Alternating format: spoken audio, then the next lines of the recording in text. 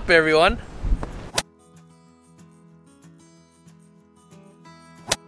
We got another greenhouse tour. And today, it is 71 is the high, and it is, I think it's 70 now, 69 or 70. It's just beautiful. It's windy. Yeah, it's really windy.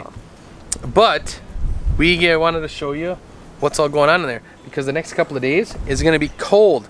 22 for the low and 30 for the high in one day.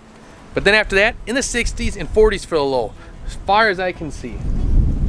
So let's take a look. It's nice and warm in there. So our seedlings are doing really well. Our onions and our shallots, we're still bringing them in if the night's looking cold. So we've been using these little trays when we have to do that. But they're doing really well. We're seeing new ones pop up all the time, and I think I actually planted some of the seeds a little too deep when I was planting them, knowing I shouldn't plant them too deep. So I'm seeing new ones pop up all the time, so I'm glad that they're coming up.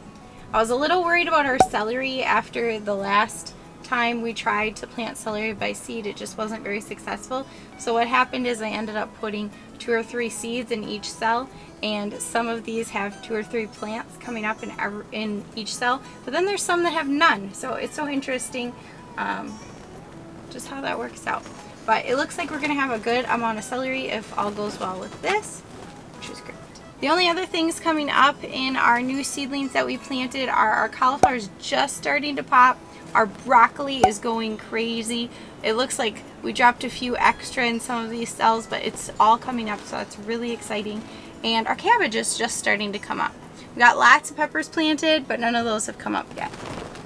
We have a few little hanging baskets planted. These are marigolds, and they're all popping and doing great. We put them right here in the bed for the night because it was cold last night, so that hopefully they would do well, and they are. I trimmed these green onions last week when we did our garden tour, or our greenhouse tour, and look how tall some of these are. It's just crazy. I could trim them all again. It's just crazy how well they're growing. I hope we start seeing bulbs soon. Our minutina, I tried it yesterday for the first time, and I thought it was okay, but I tried it after having some onion, so I had that onion flavor in my mouth, so I'm gonna try it again.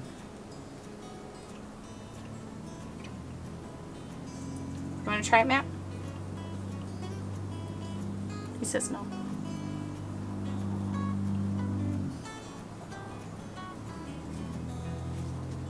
It just tastes like lettuce or spinach. I don't think it really has... We were told it would have kind of a buttery flavor, but I would say it's more... It tastes more like lettuce to me. So, I don't know if I'd grow that again. It didn't... For how much space it takes up and how much we're getting out of it, I feel like we could get a lot more if we had planted lettuce here. But again, this is definitely something for winter growing, just kind of trying it out to see if it'll work, since it's a cold hardy green. Paris Market carrots look great. More marigolds. So we got a bunch of radishes, and we're gonna start pulling them. I want to cut the greens off of these. We got bulbs over here already, so I don't know how the experiment's gonna work, but I want to make sure we cut those. We already have some of these radishes, the back one, it's going to seed already. So we got to get on top of that and plant another row of them, because I really want to try cutting down a row and seeing how that works.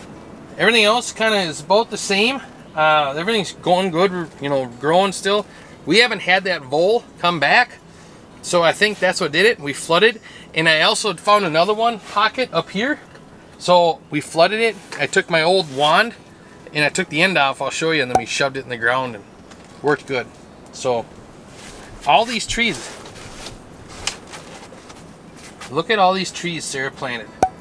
They're all coming to life. It is crazy. If these root, I think we're going to be giving a lot of trees away. That's crazy. And then this spinach, it's like it just tripled in size in the last 3 days. It's just crazy how fast it's growing, how big the leaves are.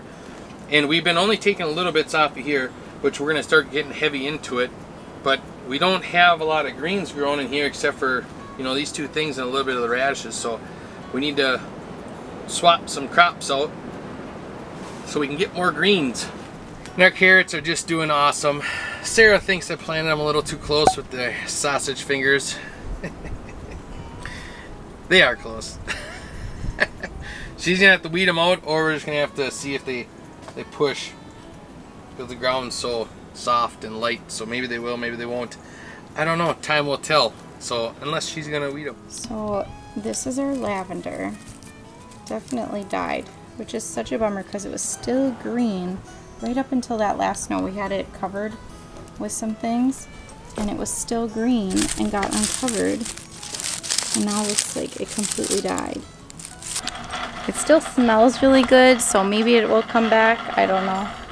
So our garlic in our garden is coming up all over. We planted a bunch of different varieties. It's really neat because we're seeing it all over the place, which means it's not just one type that's coming up. It looks like all of it is coming up. So I'm really excited because we are going to have some fresh garlic before we know it. All right, I hope you guys liked the little tour, and we're gonna enjoy the day. We have some more work to do. Cut down some trees to get these pear trees in, and firewood. Yeah, and peach trees. Is that what you meant? Oh yeah, I meant the peach trees we're gonna put in. Oh, I wish we had a bunch of pear trees. They didn't have any pear trees at the store. Yet. Yeah. So, all right, glad you guys got to see us again. Bye. Bye.